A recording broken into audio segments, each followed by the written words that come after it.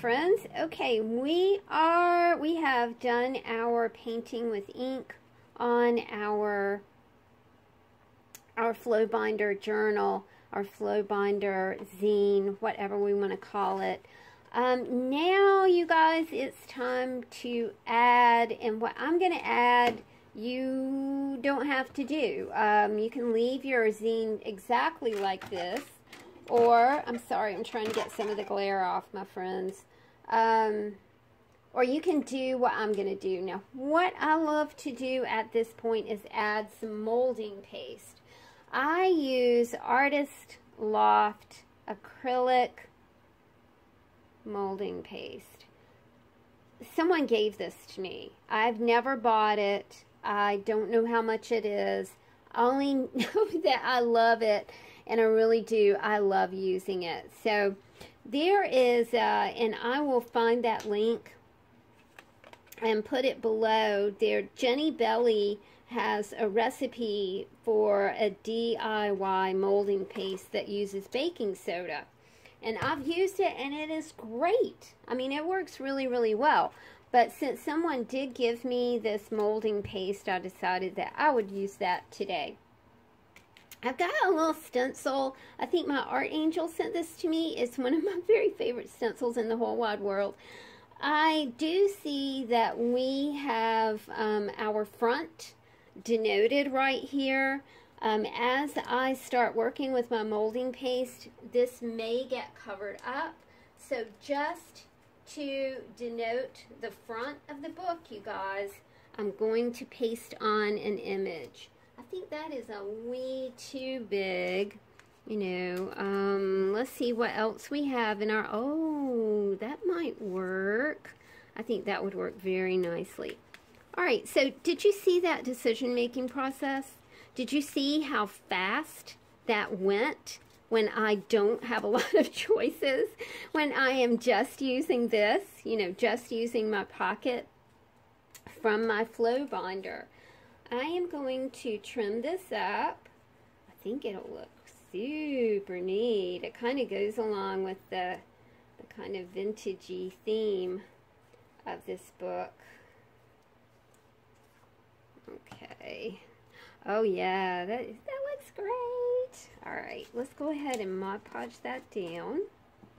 I really like the way that looks. So, you know, it's cool because the background images have kind of melted into the book. Again, you know, this is Dylusion spray and Dylusion's ink, so we're picking up a lot of color because this stuff never stabilizes.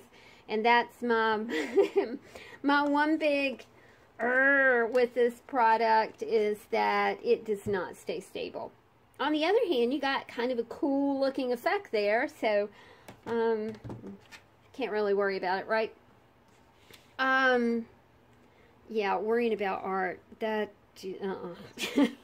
not gonna worry about that.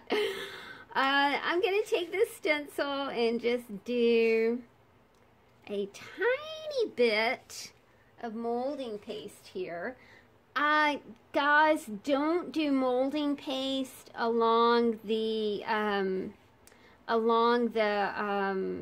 folds of your paper. It makes it super hard to fold at the end. But I have done it all over the paper, and it's been like it's kind of tedious because then you end up with like these little weird chippy bits.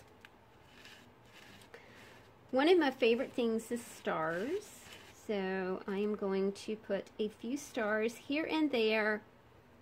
Another really beautiful thing about these little zines, journals, whatever you want to call them, is that they're small.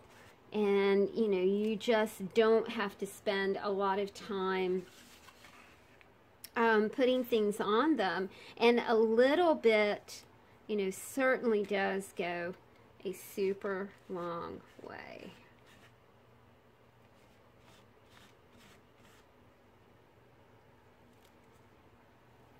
I almost got that one over the seam. I can promise you that that little star is going to chip off.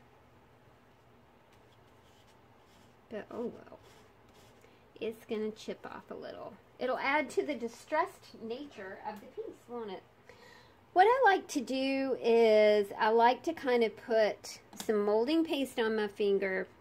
That's too much. And kind of go over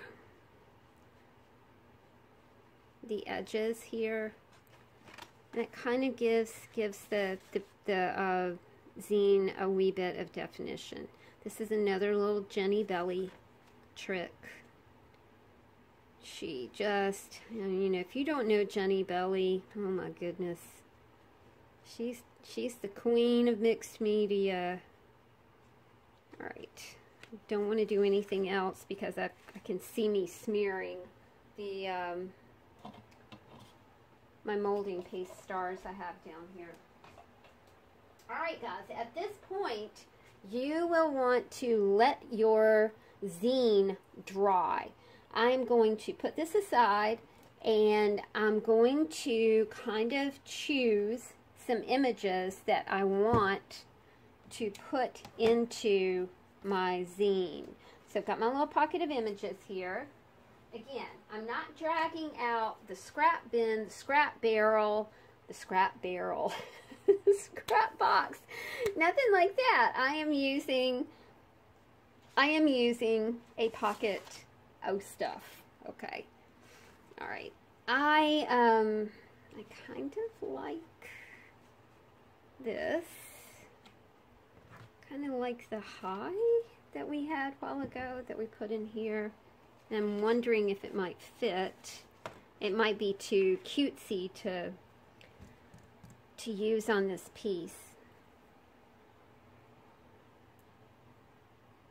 Okay, let's figure out what we want to do here. I think it might be a little cutesy to use there. Yeah, that's a little too cutesy. Let's not focus on words right this minute. Let's just kind of like this. And I really like the big typewriter. It was just a little big, you know, that we had. Let's slip that in there. I'm wondering if I can kind of cut that out just a little bit.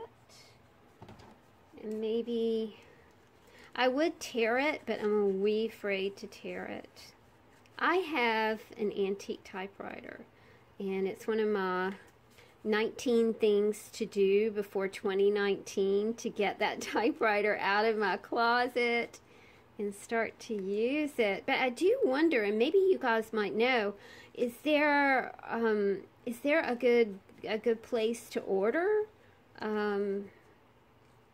like vintage ribbons and stuff for typewriters? I'm not sure. Hey, I like that. That looks really good. I think I might put it right there. Okay, so we've got this image. We know what we want to do with it. So let's just kind of put that to the side. I really do like these reinforcements. I like the color of them, so I know I'm going to use that. I love the suitcase, but I'm wondering if the suitcase, yeah, okay, so the suitcase is going to fit. Of course, we've got a butterfly down here. We got to have us a butterfly. And I kind of am crazy about the pointing hand. I love those kinds of things too. And with a little trimming, this is going to work as well. I know I've got this. Okay, so here's what I'm thinking, y'all. I'm thinking this down here. This is the back of our book, of our zine. So I don't really know what to do there. I'm going to turn this way. Remember, we've got to let this dry. So this is, I'm not going to glue anything down right now. I really do like the suitcase. We've already got a light bulb here because this was our indicator that this end up, you know, as we're working on the book, and I really do like that. And of course, I love the butterfly. So that's my thinking right now. After I get these elements glued down, Mod Podge down, then I'll go back and add some words. But right now, I got to step away and let this dry. It's the hardest part, is just letting things dry. I'll be back quite soon to finish up this little zine. Thanks, y'all.